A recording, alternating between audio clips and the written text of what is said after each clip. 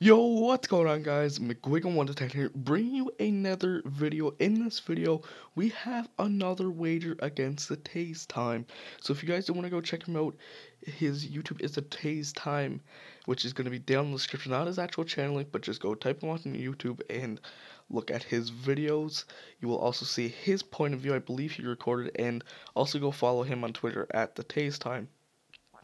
So in this wager, if I win, I get a Movember Dougie Hamilton, who's around 40 to 50k, and if he wins, he gets an All-Star Game Scott in 5k. So I really don't want to lose this one. I beat him 4-1 pretty dominantly last time. Hoping I could do it again. And yeah, I was really happy the way I played this wager. This wager was pretty laggy. It was pretty much just at one point it was really laggy actually. I changed my team around a bit, and alright, I had to cut it a bit there. I was wondering why it said waiting for user and it was laggy there. And I'm recording this in the SHAREfactory while I'm editing it in the SHAREfactory and like talking over it. And I was worried. I thought my recording froze, but I was really happy the way I played this wager. Here we're gonna take the face off here with, I believe that was Zetterberg. I believe that was Zetterberg. Forsberg crashes that. He ends up tucking home 1-0. He wasn't very happy about that goal. But I mean, I just crashed in that, tried to find a hole. That's a goal that goes in the regular NHL today. I don't really see a big problem with it. He seemed to have a problem with this. He also seemed to have a problem with every other goal I scored. So we play it back to the point. Nice little move around his defense here, playing it in down low. You're able to cross crease it over to Johnny Gaudreau, and he's able to tuck it. Nice little cross crease that ended up squeaking. It was probably going to go in anyway if I one-touched it. And it just went in, and that put me up 2-0. Almost halfway through the second period, and I was feeling pretty confident. Both my goals, pretty good goals. He wasn't getting very many scoring chances. He was getting some time to attack, some shots, but they were just kind of lobs. I think I took a couple penalties in this game, but up to this point, he didn't really have any major scoring chances.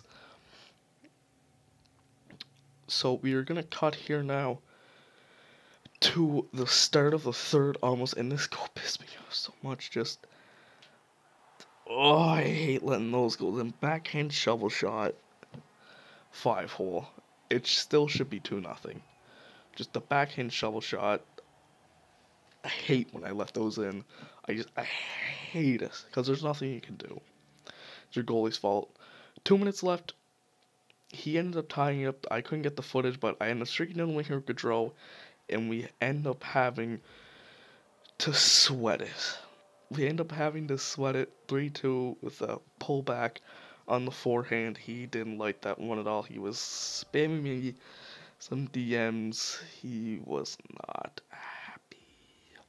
What was his second goal was he cut him from the slot and he shot. It was a good goal. It was a good goal.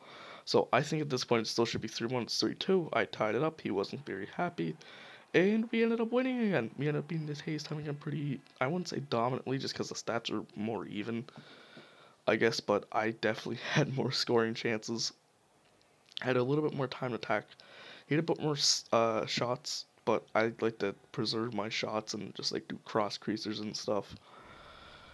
And I said to this after on Twitter, I don't like doing like greasy goals all the time, but it works.